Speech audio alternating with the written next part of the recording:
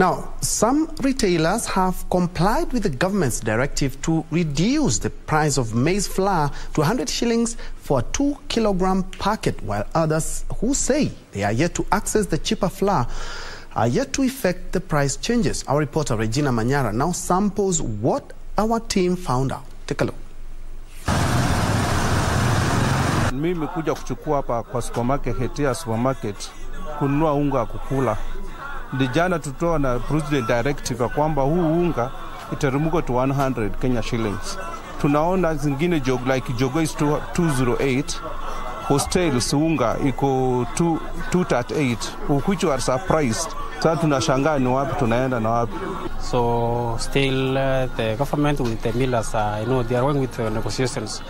We have also engaged our headquarters, the purchasing department. Right now, I've just talked with them, and end time we are expecting price drop of the maize. So they have to charge us with a credit note so that they can lower the price at which they had sold at the flour previously.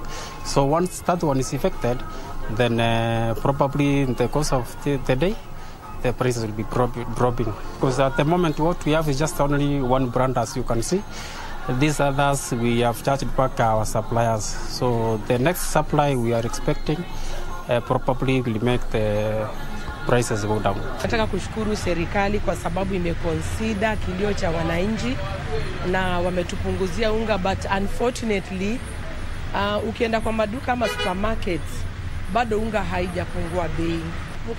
Kwa mfano saa hii natoka Naivas hapa Mwembe, hapa Posta, nimenunua unga ya sima ambayo imeshuka kutoka kwa bei ya 230 mpaka 198. Tulikuwa tumesumbuliwa na wateja sana, maana yake wanangoja unga wa 100, unga umefika 230, lakini sasa tunasema ni asante sana kwa rais wetu, unga umeweza kutufikia jana.